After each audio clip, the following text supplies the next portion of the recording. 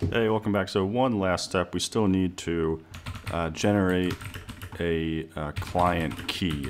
So this happens on the OpenVPN server. You generate keys for each client. So generate a client key for iPhone and also for laptop. And then once you generate the key, you basically just need to import that import client key into client device.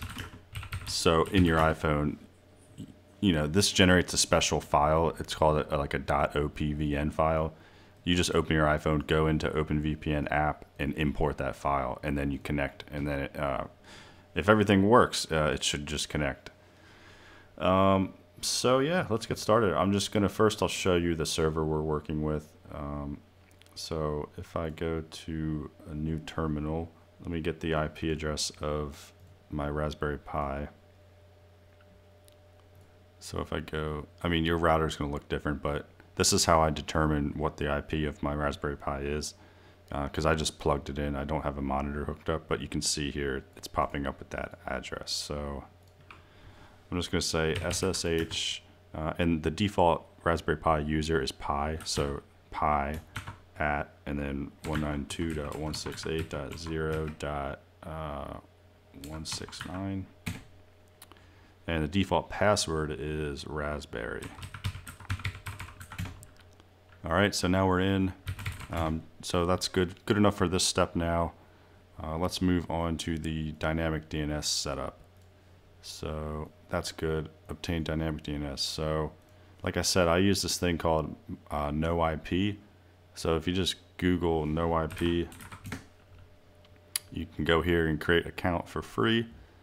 So I would recommend just making an account here. And then I'm actually going to make, for the purpose of this video, I'm just going to make a new host name. So this will be, let me just call it franchise923. See if I can get that name. And this is all free, which is nice.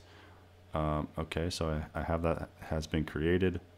So I'm going to say manage it now. All right, so it says, what's your IP address? And I'm just going to update the host name. I just want to make sure all this is working. So the thing is, these expire every 30 days, but they send you an email, and all you have to do is click on the email, and it renews it for another 30 days. And I've had no problem with this. You don't have to, like when you get the email, you don't have to log into your account. You just literally have to click the email. So this has not been an issue for me. So now we need to, so it's running now, but we need to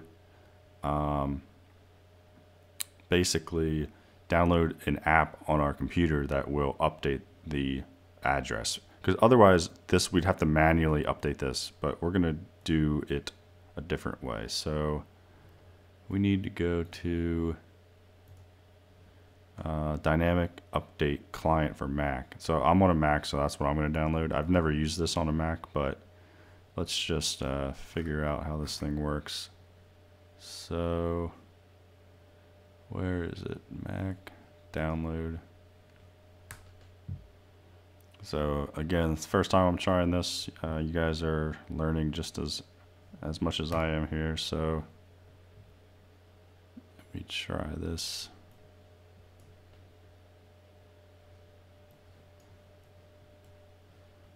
Right, so what is it called? No IP.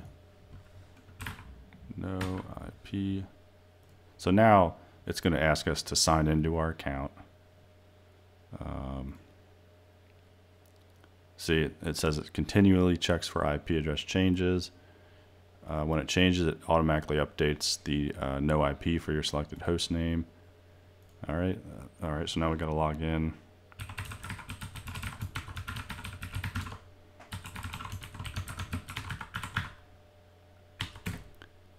Okay, so you can see here I have two host names listed. I want to choose the one I just made. You'll only have one here most likely. And that might be all you have to do actually. Refresh, see it says updating. We don't want to hit that, no. So yeah, I think that's it. You see it's running. So, oh yeah, this is a countdown. The next time it's going to update will be in 4 minutes and 35 seconds. So I think we can just close that, and you see it's running up here. Yeah, and that's it. Now we have basically a dynamic DNS we can use. So that's awesome. You know, like right now, nothing is going to happen if you were to go to this website because our router is not set up to do anything. So like what's happening is we're trying to go to this website on HTTP, and our router is not set up to handle that. So it's just not doing anything. But we could, if we had a web server running, we could set this up to display some sort of web page, but that's not the point of this video. So let's move on. Actually, this video is like 5 minutes long, so let's cut it off. And in the next video, we're going to run that setup script. Now that we have our dynamic DNS, we'll run the setup script on our Raspberry Pi. All right, thanks.